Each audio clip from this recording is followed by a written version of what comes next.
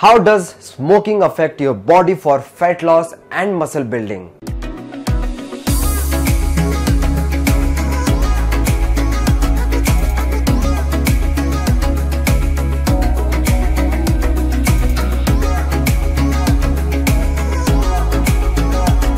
What's up my YouTube family? Welcome back to my channel. This is Nikhil Agarwal. आज मैं आप लोग को बताने वाला हूं कि स्मोक करना, स्मोकिंग जो होता है वो फैट लॉस के लिए, मसल बिल्डिंग के लिए, या अगर आपका कुछ गोल नहीं भी है तो भी वो हमारे बॉडी में कैसे हार्म करता है। आप लोग सुने भी हो कि स्मोक करना is not good for health, right? But आज मैं आप लोग को डिटेल में बताता हूं कि ये क्यों एक्चुअल में हार्मफुल होता है हमारे बॉडी के लिए। देखिए, स्मोकिंग में मतलब सिगरेट में एक ऐसा इंग्रेडिएंट्स होता है, एक ऐसा ड्रग्स होता है जिसको हम बोलते हैं निकोटीन। निकोटीन जो एक ऐसा चीज होता है वो एक ड्रग्स है, और जब हम इनटेक करते हैं, मतलब स्मोक करते हैं, तो हमारे बॉडी में वो निकोटीन जाता है। और जब वो निकोटीन हमारे बॉडी में जाता है तो ये क्या करता है ना, एक चेन बना देता है हमारे बॉडी के अंदर में। और जब वो चेन बना देता है तो उसका निकोटीन का असर उस चेन में रहता है।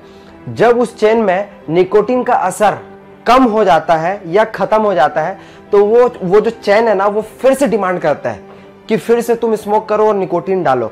तो इसीलिए जो होता है ना, एक आदमी जब इनिशियली स्टार्ट करता है स्मोक करना तो वो धीरे धीरे धीरे ग्रेजुअली उसका बढ़ते जाता है, कभी किसी का कम नहीं होता है, वो बढ़ते जाता है। और बढ़ते बढ़ते इस हद तक चले जाते हैं कि एक दिन में जो है ना एक एक दो दो डब्बा सिगरेट तक लोग पी लेते हैं। देखिए, पहले मैं आप लोगों को उन कैटेगरी वाले लोगों के लिए बताता हूँ जो फिटनेस में या स्पोर्ट्स में मतलब बहुत ज़्यादा एक्टिव रहते हैं, राइट? देखिए, हम जब स्मोक करते हैं ना, स्मोकिंग करते हैं, तो वो क्या करता है, हमारा स्टेमिना को, हमारा एंड्योरेंस लेवल को वो कम कर देता है, जिसके वजह से हम कोई भी फिजिकल एक्टिविटी करते हैं, चाहे फील्ड में अगर हम कोई स्पोर्ट्स खेल रहे हैं या जिम में अगर हम लोग कोई वर्कआउट कर रहे हैं, पर्टिकुलर कोई एक एक्सरसाइज में हम लोग सोच के रखे हैं कि हमको इस सेट में हमको 10 से 15 रिपीटेशन रखना है, तो उस जगह में जो है ना 10 से 15 रिपीटेशन आप लोग नहीं लगा सकते हैं, 8 से 9 रिपीटेशन ही बस आप लगा सकते हैं। उसके बाद क्या होगा ना, आप लोग को ऑक्सीजन लेने में प्रॉब्लम होगा, और जब आप ऑक्सीजन लेने में आपको प्रॉब्लम होगा तो आपके लंग्स में उतना ज्यादा प्रेशर पड़ेगा, जिसके वजह से जो है ना आप हाई रिपीटेशन नहीं लगा सकते।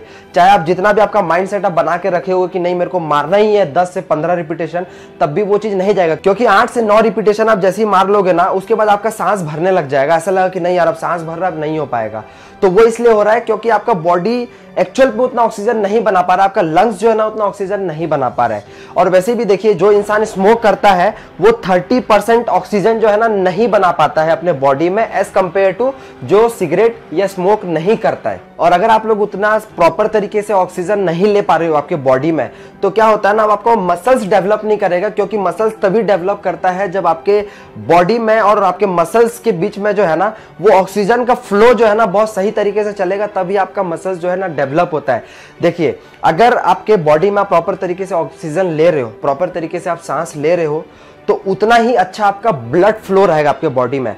और जब आपका ब्लड फ्लो प्रॉपर रहेगा तो आपका मसल्स का जो फाइबर होता है ना वो उसमें उतना ज्यादा कॉन्ट्रैक्ट करेगा जो ब्लड फ्लो रहता है।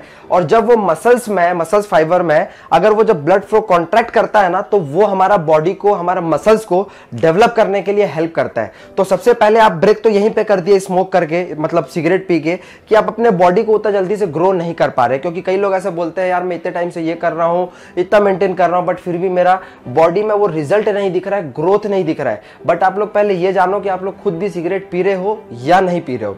देखिए, मेल हार्मोन्स एक अलग होता है, फीमेल हार्मोन्स अलग होता है, ठीक है?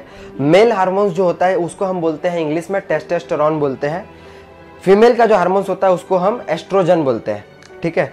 हम जब स्मोक करते हैं, चाहे वो मेल कैटेगरी में हो या फीमेल कैटेगरी में हो, दोनों का जो हार्मोन्स है ना वो नीचे गिर जाता है। जब ये चीज नीचे गिर जाता है तो ना तो आप फैट लॉस कर सकते हो, ना तो आप मसल बिल्ड कर सकते हो, और सबसे बड़ी बात यह है कि आपका स्किन भी खराब होने लग जाएगा। आप हमेशा डिप्रेशन में रहोगे, आपका दिमाग बहुत ज़्यादा एग्रेसिव रहेगा, जल्दी से आपको गुस्सा आएगा, आपका बाल झड़ना चालू हो जाएगा। ये सारी चीज़ें होती है जब आपका हार्मोन्स कम हो जाता है। और आपका स्ट्रेंथ भी जो होता है ना काफ़ी कम हो जाएगा। जैसे अगर आप आज अगर 100 kg लिफ्ट कर रहे हो, तो अगर आप स्मोक करना चालू कर दे तो 10 दिन बाद, 15 दिन बाद आप खुद रिजल्ट देखोगे कि वो जो है ना धीरे धीरे आप उतना वेट नहीं उठा पा रहे हो।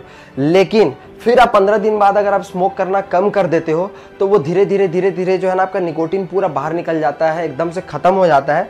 तो आप अगेन जो है ना आपके अंदर वो स्ट्रेंथ आ जाती है, वो कैपेबिलिटी आ जाती है कि आप उतना वेट फिर से लिफ्ट कर सकते हो। बट द थिंग इज, अगर कोई बिल्कुल भी नहीं छोड़ सकता है, एकदम से उसको इतना ज़्यादा नशा हो गया कि वो छोड़ ही नहीं सकता है, बट फिर भी अगर आप पूरे दिन भर में या 2 दिन में सिर्फ एक बार स्मोक करते हो, एक सिगरेट बस लेते हो, तो वो क्या होगा ना, आपका निकोटीन उतना ज़्यादा शरीर में नहीं जाएगा, जिसके वजह से जो है ना आप रिपीटेशन जो है ना 8 से 10 तक ही लगा पाओगे, उससे ज़्यादा नहीं लगा पाओगे।